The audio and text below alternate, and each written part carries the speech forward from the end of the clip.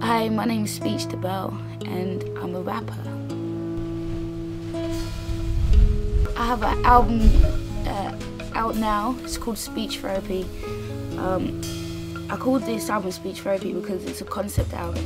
So the concept of it is that if I was in a therapy session, these would be the things I'll be talking about. So you know, the songs are very, you know, close to my heart and quite personal. But I've realised, like, since people's, you know, been hearing the songs, and the response has been that, you know, things that you think are really personal to you, and it's just like, you know, you kind of get a bit clouded and think you're the only person feeling that at that time, when the truth is that the songs, you know, you talk about love, then that's a human. It's a basic human instinct, love, pain, ambition, you know, wanting to achieve more. So I think even though it is a personal album, the subject matter is very much, you know, it's people talking about things that, you know, affect me, you know, day to day, year to year. Because it was a long time in the making. I wrote most of the songs when I was about, you know, 18, 19, 20, up to 23. So, you know, it's a long period of time to be writing about, and it's also very much a sort of a coming of age, leaving your teenage years and going into adulthood. So, you know, becoming a woman, I think writing an album at that time was probably, I think it probably benefited the subject matter. The first single is called The Key. It's produced by Platonic Lab. He's a producer in Australia, probably one of the best producers I've ever worked with, and will definitely work with him again. And the video is directed by Anthony Dickinson. Strong name. we did the studio some at, you know, at my house. We went to my friend's restaurant in Brixton, and we also went to the studio that we rehearsed at, and that I done most of the vocals to the album, Alaska Studios in Waterloo. And we kind of just started about 9 o'clock in the morning, and the way that the video looks when you watch it is the sequence in which we did it. That's the place we started, and we ended with my family over, all of us, you know, eating and playing computer games. So I think for me that's really what stands out to me the most about that video, is the fact that I watch it and I'm like, wow, this is, you know, this is actually how I spent the day. It's not how I spend all my days. It's not that there's not that much activity, but it is actually how we spend the day, and it's really nice. And my gran's in that video as well, which is really special. She's actually who I got the name Debelle from. I had speech for a while, and basically Arrested Development, the lead singer, is called Speech, and two things that you shouldn't do as an artist is have the same name as somebody else or change your name. So it's kind of like, well, before you know we get started with this, I'm gonna have to have a new name. So I played around with different names, but I really wanted to keep Speech. I didn't want to change that. I've been Speech for so many years, you know what I mean? Like, that's me. So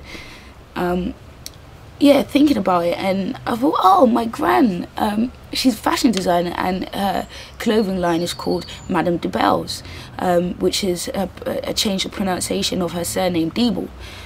So I said, Speech Debelle. Speech Debelle, actually. That kind of, it's got a ring to it. So yeah, that's how I came to be Speech Debelle.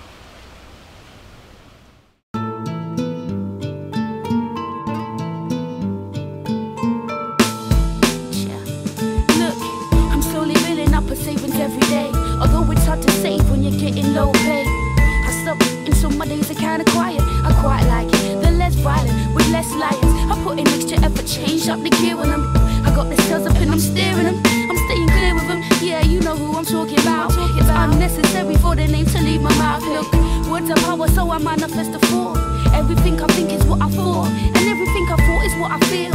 Everything I feel is who I am. A woman with nothing's ruined, yeah. I got a half cup of hope and I'm sipping slow.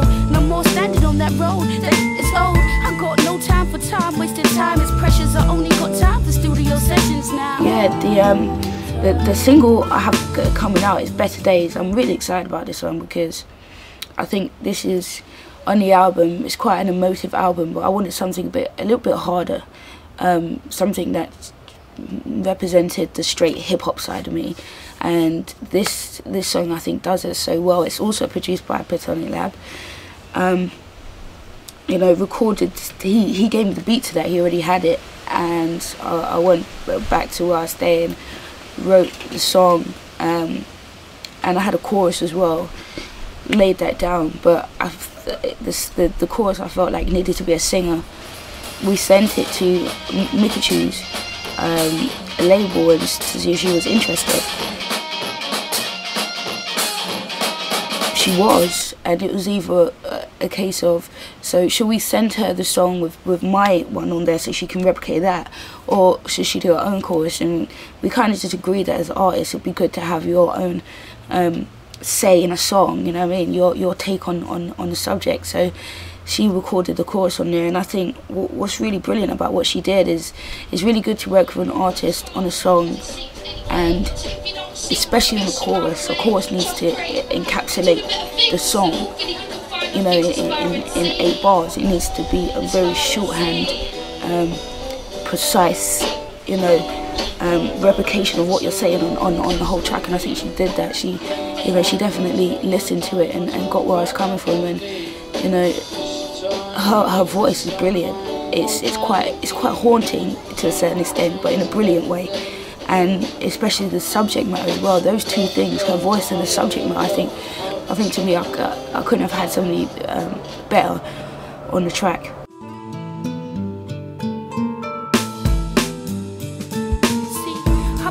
Quite some time thinking about life, and I've been checking a couple things I need to get right. I've been acting loose and not in every way, but in enough ways to put me in the wrong place, or maybe the right place, cause lesson learning mistakes. And I've been making some stupid decisions, things where I was thinking, man, I wasn't thinking, wasn't analysing, checking the big picture. Yo, same script but just a different cast, but if I rewrite the present, that's the past. I'm dealing with the cards I'm dealt, but I'm dealing with different cards. To be in a different place ain't hard, or not as hard as it seems anyway. So if you don't see my face around the way, just pray I'm doing better things, and hopefully you can find them things inspiring to see. Yeah, the live shows, you all come to the live shows. I had so much fun doing that. Me and the boys loved the live shows. The boys are the therapists, my band. I usually say, this ain't a show, this a meeting. You know what I mean? Because that's what I think, that's what the songs are for me, and that's what I want the songs to be for other people. So a song like Go Then Bye, we need to all be saying that. Go then, go then, go then, bye. And you know, see the fun of it. I don't want this to break my stride. I don't want this to make me cry. Best you leave now, okay, alright. Go then, go then, go then, bye. I don't want this to break my stride. I don't want this to make me cry. I'm really looking forward to doing the next album. Like, as soon as this one was finished, I was like, okay, when do we start the next one? You know, forgetting about all the promotion and stuff like that, but it was just really therapeutic.